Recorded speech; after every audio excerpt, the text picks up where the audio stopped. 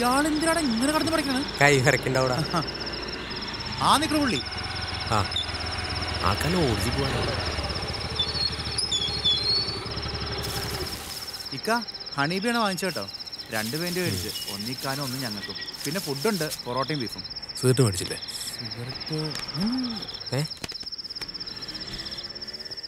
രണ്ടെണ്ണം ഞങ്ങൾ എടുത്തിട്ടാ.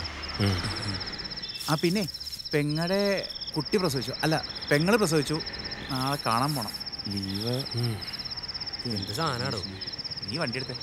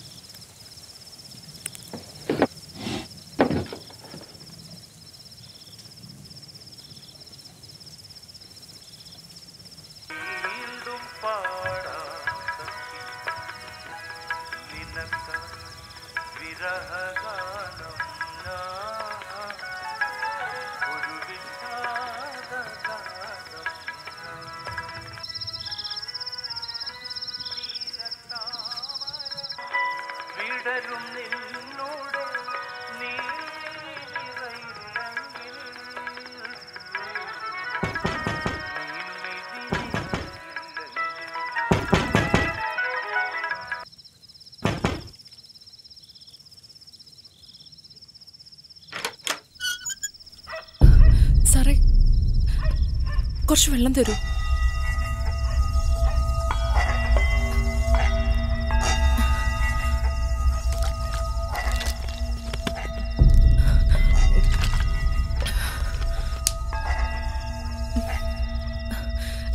ഇന്ന് രാത്രി ഞാനിവിടെ നിന്നോട്ടെ? നിനക്ക് കുഴപ്പമില്ല നിന്നോ. എനിക്കെന്ത് കുഴപ്പം?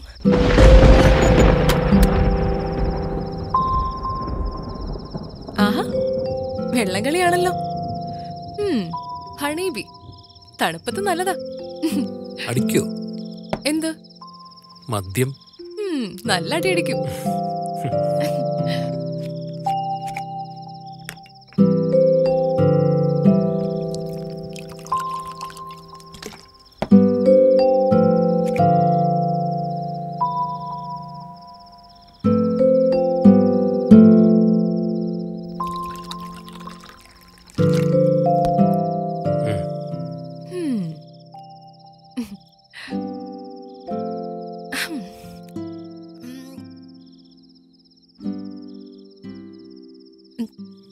കവിളില് എന്തു പറ്റി?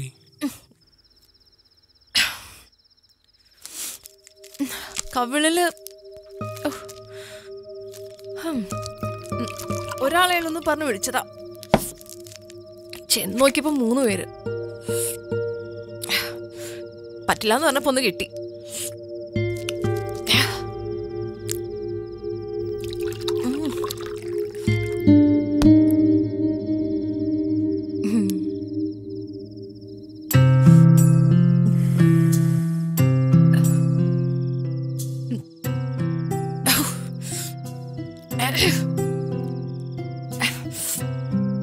സാറ് കഴിക്കുന്നില്ലേ?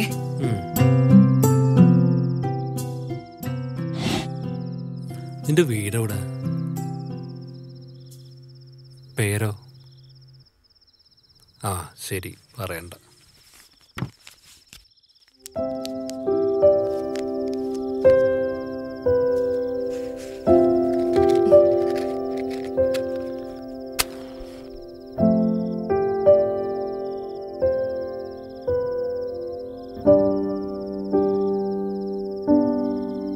ഒരു പഫ് എന്നാ പറയാം.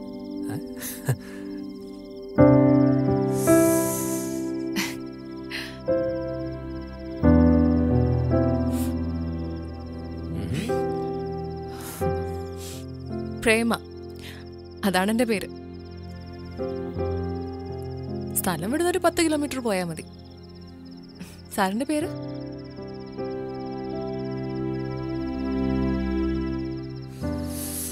എൻ്റെ പേര് നസീർ. നസീർ നിത്യഹരിത നായകനാണല്ലോ. കാമുകനാണോ? ആയിരുന്നു. ഇപ്പം നല്ല അസല് കള്ളൂടിയാണ്. അല്ല, നീ എന്താ ഈ മുല്ലപ്പൂ ഒന്നും വെക്കാതെ? അതെന്തിനാ? കാണുന്നവർക്ക് തോന്നണ്ടേ ഈ മുല്ലപ്പൂക്കെ വെച്ച് ലിപ്സ്റ്റിക്കൊക്കെ ഇട്ട്?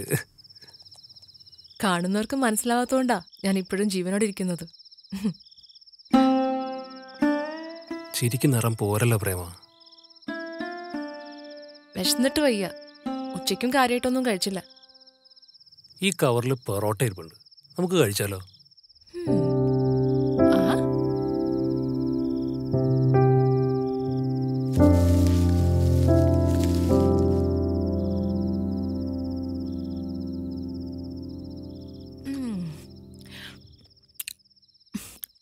ഞാനൊന്ന് ബീഫ് കഴിക്കണമെന്ന് വിചാരിച്ചേ ഉള്ളൂ. ഇപ്പൊ വീട്ടിലോട്ട് പോകാൻ പേടിയുള്ളതുകൊണ്ടാണോ എൻ്റെ കൂടെ നിൽക്കട്ടെ എന്ന് ചോദിച്ചത്? പേടിയൊന്നുമല്ല. രാത്രി പോലീസുകാരുണ്ടാവും, എന്തിനാ വെറുതെ. പിന്നെ നോക്കിയേ, നല്ല മഴ വരുന്നുണ്ട്. പിന്നെ താനെന്തിനാ ഈ പണിക്കുന്നത്? സാറ് കഴിക്കുന്നില്ലേ? ഞാൻ വാരിത്തരാം.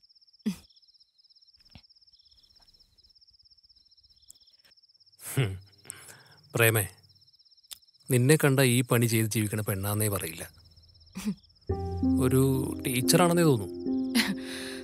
തോന്നലുകളാണ് പ്രശ്നം.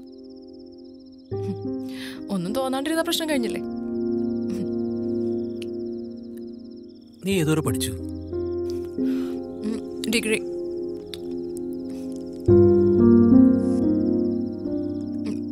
ഞാൻ പഠിച്ചതും വളർന്നതൊക്കെ വെളിച്ചൻ്റെ വീട്ടിലായിരുന്നു. പിന്നെ പഠിപ്പൊക്കെ നോക്കിയിരുന്നതും വെളിച്ചനായിരുന്നു. ഞാൻ ഡിഗ്രി പാസ്സായതും വെളിച്ചം ഫീൽഡ് ഔട്ട് ആയതും ഒരുമിച്ചായിരുന്നു.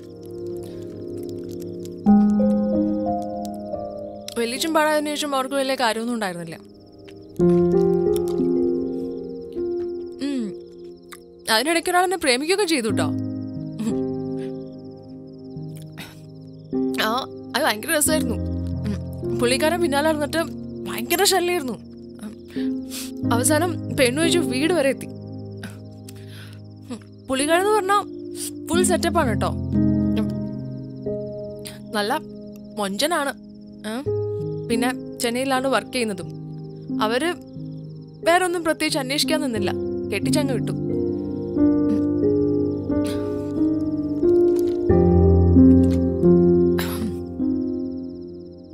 പിന്നെ പുള്ളിയുടെ കൂടെ അങ്ങ് ചെന്നൈക്ക് പോയി. ജീവിക്കാൻ കൊതി തോന്നിയിരുന്ന കുറച്ച് ദിവസങ്ങളായിരുന്നു അത്.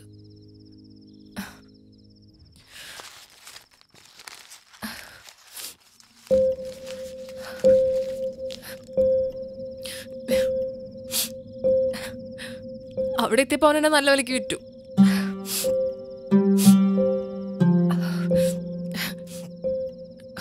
പിന്നൊരു വർഷം അവന്റെ കൂട്ടുകാരും പോകുന്നവരും വരുന്നവരും എല്ലാം.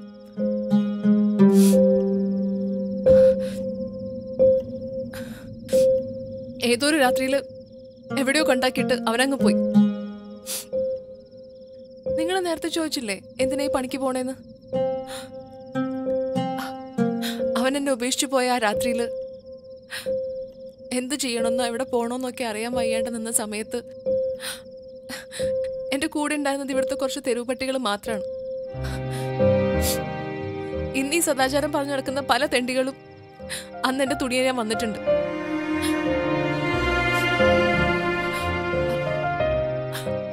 അന്ന് ആ തെരുവ് പട്ടികൾ തന്ന വില പോലും ഇവര് തന്നിട്ടില്ല എനിക്ക്. ഈ ചാവാനും ജീവിക്കാനും പറ്റാത്തൊരവസ്ഥയുണ്ടല്ലോ, അതൊക്കെ അനുഭവിച്ചാലേ മനസ്സിലാവും.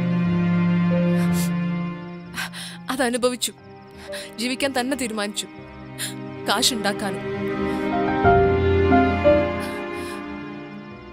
സത്യം പറഞ്ഞ മടുത്തു സാറേ. നമ്മുടെ പാവാടയുടെ അടിയിൽ യന്ത്രമൊന്നുമല്ലല്ലോ.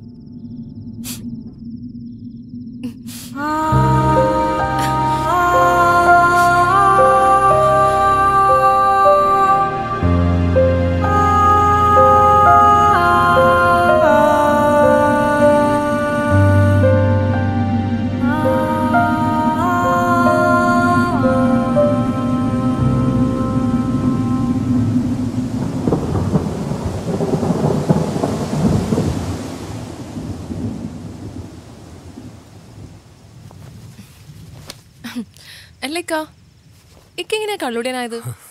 ഞാനൊരു കല്യാണം കഴിച്ചടോ. ഭയങ്കര ഇഷ്ടമായിരുന്നു എനിക്ക് അവളെ. പക്ഷെ അവള് വേറെ ആളുടെ കൂടെ പോയി. അടിപൊളി. അവള് പോയതിന് ശേഷം ഭയങ്കര മടുപ്പാ. ഇടയ്ക്കൊക്കെ ഒറ്റയ്ക്കാണെന്നുള്ളൊരു തോന്നല്. അത് മറക്കാൻ വേണ്ടിയിട്ടാ ഇവിടെ വന്നിങ്ങനെ ഇരിക്കണത്. അവള് പോയത് സഹിക്കാൻ പറ്റിയില്ല. പിന്നെ ഓരോരോ സാഹചര്യങ്ങൾ. സാഹചര്യങ്ങളെ തരണം ചെയ്താലല്ലേ ജീവിക്കാൻ പറ്റുള്ളൂ.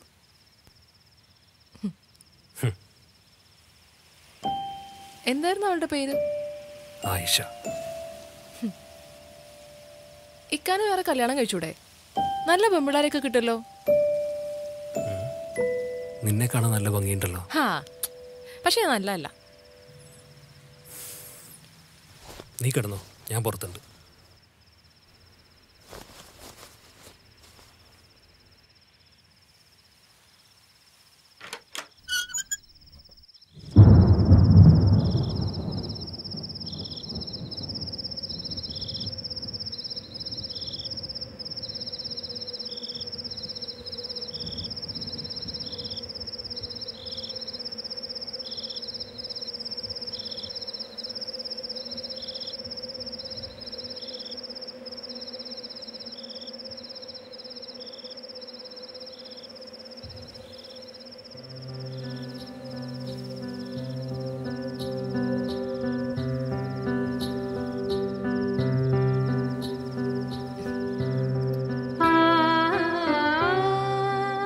നല്ല മഴ വരുന്നുണ്ട്, തണുത്ത കാറ്റും. ഞാൻ ഒറ്റയ്ക്ക് ഉറങ്ങണോ?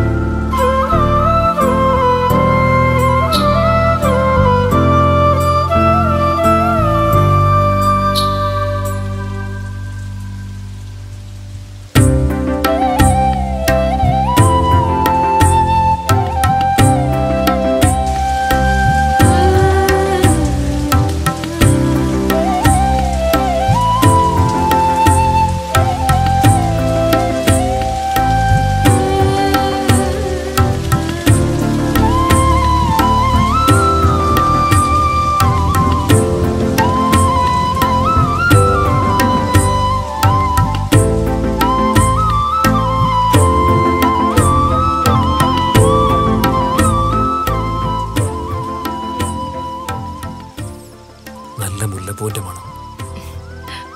അതെന്റെ വിയർപ്പിന്റെ മണം.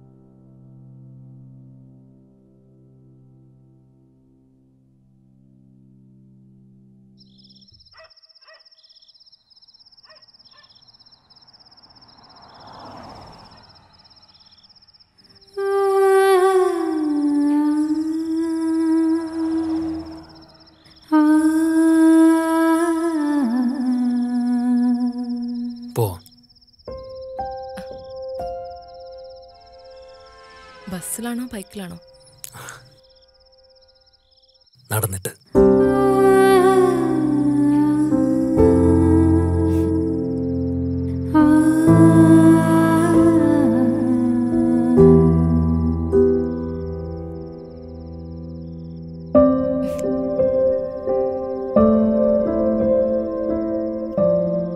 പലരും ചൂടിക്കളഞ്ഞ പൂവാണെങ്കിലും ഇന്നും അവൾക്ക് പ്രണയത്തിൻ്റെ വാസനയുണ്ട്.